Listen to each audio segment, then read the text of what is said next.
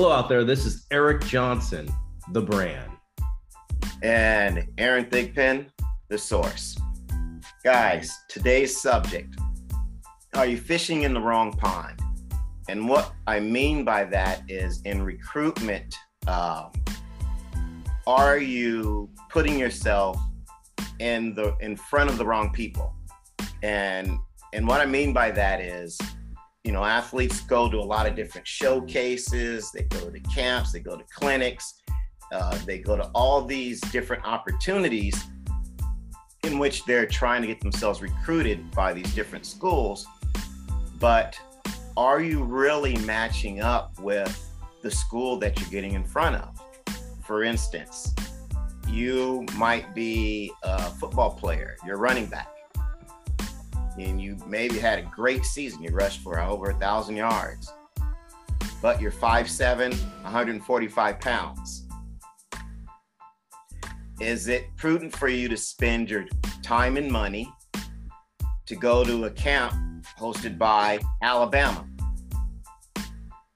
whose backs tend to be 5'11", feet 6'2", and 200 pounds? And so, again, are you fishing in the wrong pond? Are you going to events where you're just not either the technical or the physical match that these schools are looking for? And maybe you have unlimited resources and unlimited time, but most athletes don't. And so I think you really want to be strategic about attending these events and picking these events and sourcing them out a lot more so that you know, hey, you know what? I do fit the model that these guys are looking for. Let me get in front of these schools. And it might be a reality check. It might be, hey, I don't fit the mold for a D1 school. In that case, well, maybe you got work to do. In that case, maybe say, hey, you know what? All right, I'll look for some NAIA or some D2 schools. But that's what I'd like to talk about. So, EJ, what are your thoughts on this? You know, Aaron, back in the day, in our generation, as they say, we have this term, keeping up with the Joneses, you know, and I see a lot of athletes in all sports in this mentality. Not all the athletes, not all the parents, not all the athletes out there trying to play collegiate sports, but it seems many of them are looking at what their friends are doing. He's going to this camp, I should go to that camp because I'm just as good as they are. And that mentality of keeping up with the Joneses doesn't allow you to flourish and find your fit, as I always say, your fit to play at that university or college. And a lot of times people don't understand that the sport is going to end one day. It's going to come to an end. And I think getting an education, understanding your goals of getting a job after you play a sport should be, you know, that's one of the things I'm sure you and I will talk about as we go through this podcast about are you fishing in the wrong pond? So those are my thoughts. Just keeping up the Joneses right now. It's just something that I see a lot of in all sports with athletes. You know, again, I really like to see kids succeed, and I really like if they, you know, have a desire to move on to the next level. I think they should have that opportunity. Right. But I also think they need to go about it in a more thoughtful way. And like you said, the shotgun approach doesn't work. And I think you're better kind of having some kind of laser focus and zeroing in on those, in other words, high probability targets. I like that. If you've only got time to make 4 or 5 trips a year, then they should be to high probability targets. Schools that are more likely to want your skill set academically, athletically, those who are going to want maybe your style of play, because you might be a great outside linebacker, but maybe you only fit into certain schemes. Right. So again, why spend the time and money to go someplace where that's not what they do? For instance, we get baseball players. Okay. And the game constantly changes and evolves. And so you have different times where schools might be playing small ball. Right. And then they're playing power ball. And so you've got to recognize, you can't be behind the time and think, oh yeah, okay, you know, I'm a feed guy and I steal bases and, you know, I hit choppers, whatever. And I want to go to this X school because that's what they play. But they may have had a change in coaching staff and Right. changing philosophy. And now they're going for Powerball. I see that in softball, Right. where you've got schools in the South, in the Midwest, who, you know, want these big, powerful girls. Right. Whereas on the West Coast, you know, you might see more speed-oriented teams. But if I know I've seen I've talked to a few girls who now are saying some of the West Coast teams are looking more for some of the power girls. So again, if you don't know that, and if you're not timing who you're trying to go to at the right time, and you're going to miss out. In other words, you might say, okay, yeah, you know, UCLA, you know, they've always had a lot of stoppers. And they may have had a change of heart, and now they're going to big, powerful hitters. And are you gonna waste your time going to UCLA camp? So, you know, that's basically what I'm getting at. Aaron, I agree with you. You know, don't you want your college experience to be great anyway? Yeah. Don't you want to find a place where, number one, that you're going to be happy and you're going to have the opportunity to play and impact that university, help that university win a conference title, hopefully help that university go to the World Series? I think that gets lost in the shuffle when you're fishing in the wrong pond. And I see a lot of athletes in all sports, you know, not understanding the importance of having a great college experience, getting a great education, enjoying the journey that's gotten them there, the hard work, the dedication to get into that experience that makes it enjoyable, makes it fun, makes great memories for the long run, rather than, oh, well, I had to leave after a year because it just didn't work out with the coach. Or Right. I sat on the bench for 3.5 years and then I got cut my last year. What kind of, you know, experience is that for some of these student athletes? Right. They get in these situations where that's difficult for them to understand.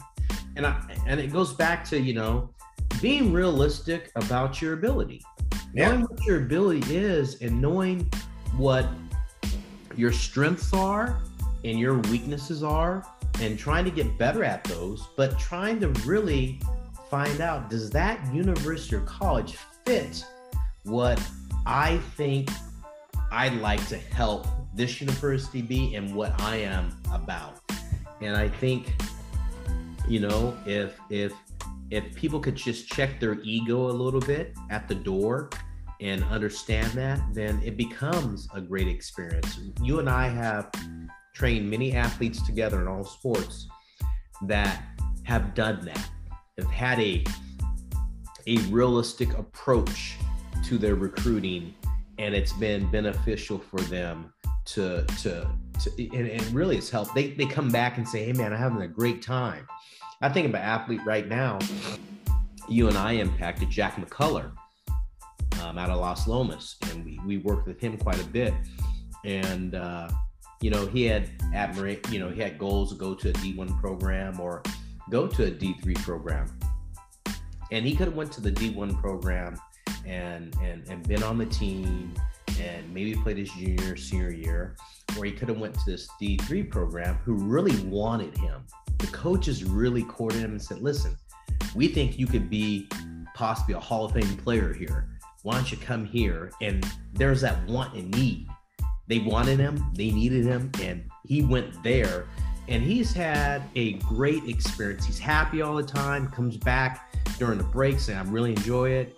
I love my coaches. I love the environment I'm in, and this is what it's all about. So that's a good story where an athlete had an opportunity at D1 and D3 and chose the best fit for him. Right. No, I think that illustrates what we're talking about. And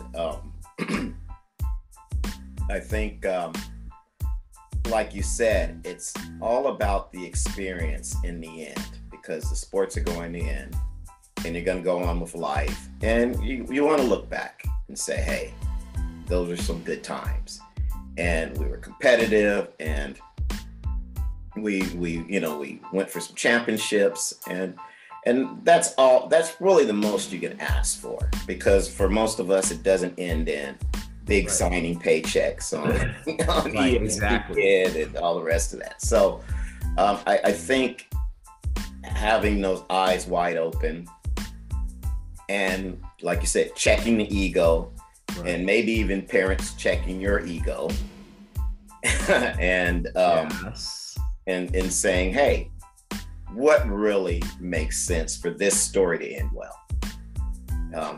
If the answer is, no, then you've got to do some recalculating, and you got to say, okay, what do I need to do to my body, to my game, to my play, so that I am this prototype for a D1 school or whatever it case may be. And that might mean taking one step back to move two steps forward. So it might mean, I don't really mean it as a derogatory thing, but maybe it might mean, you know what, why don't I go to JC and develop? Because usually that's what it comes down to, is athletes needing more development time.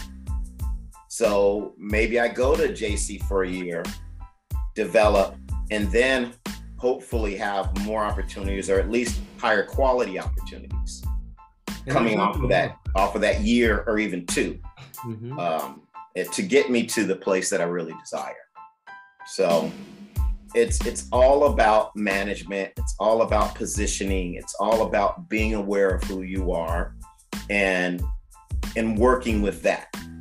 And, again, this whole recruiting thing, it can get really crazy. You can get caught up in, like you said, keeping up with the Joneses. You can get enamored with, hey, I got this letter from this school to come to this camp, and I got this letter from this team to go to this showcase, and I got this letter. And I just want people to really filter out that this is still a business. And some of that you got to take with a grain of salt. And it's great to get noticed, and it's great to get those sorts of things, but you also got to say, well, hey, what's in my best interest? Aaron, you couldn't have said it any better. And, that really wraps up what we want to talk about today. And are you fishing in the wrong pond? And so remember out there, people, remember the brand and the source. This is Coach Eric Johnson. And this is Coach Aaron Thigpen. Again, want to talk to you guys real quick about our series coming up, Champions Are Built. Stay tuned for it. It's going to be a very good series. We're going to have some guest speakers on there. They're going to talk a lot about becoming champions, failures, successes, all the trials and tribulations. Very intriguing stories, good stuff. So stay tuned. You guys can also catch us at our websites, EJ Sports and GameSpeed.net. So we'll see you soon. Bye.